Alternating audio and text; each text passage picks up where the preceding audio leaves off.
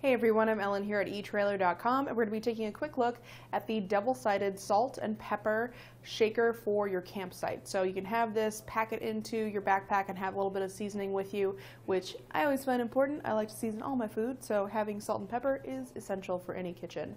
So let's take a closer look at it and make sure that this is going to be the right solution for you. So either side is going to have a little screw cap. You can shake out as much salt as you need, and then the other side can shake out your pepper. So you got salt and pepper with you wherever you go.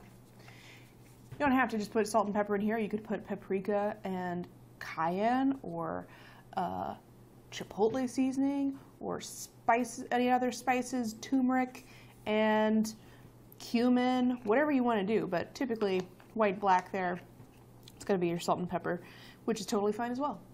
The salt side is a little bit bigger, so if you want to switch those caps around, if you're like me and you want all the pepper all the time, you can totally do that as well. So just a handy little spice container for you to allow you to have some seasoning wherever you want to go. Those caps, if you tighten them down really tight, will make them waterproof, so just make sure that you have those tightened down enough so that it's going to stay afloat. Kind of looks like a little hourglass, and yeah, should be pretty nice to have with you. As far as the overall size,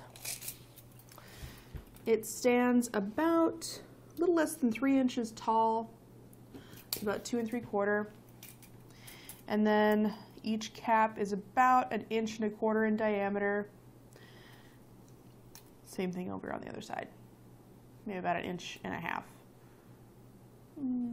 I'd say split the difference 1 3/8, but who cares? Weighs just about 1 ounce, covered by a lifetime limited warranty, and should be an easy way to pack those spices with you. Now, if you are also like me and you want to have all the spices all the time and have more than just one little guy, there is a whole rack where you can get 3 of these in a set in a little container or a little bungee to keep them all together. You can find that as a related product on the product page here at etrailer.com. I'd highly suggest checking it out. I hope this video has been helpful. Thanks for watching.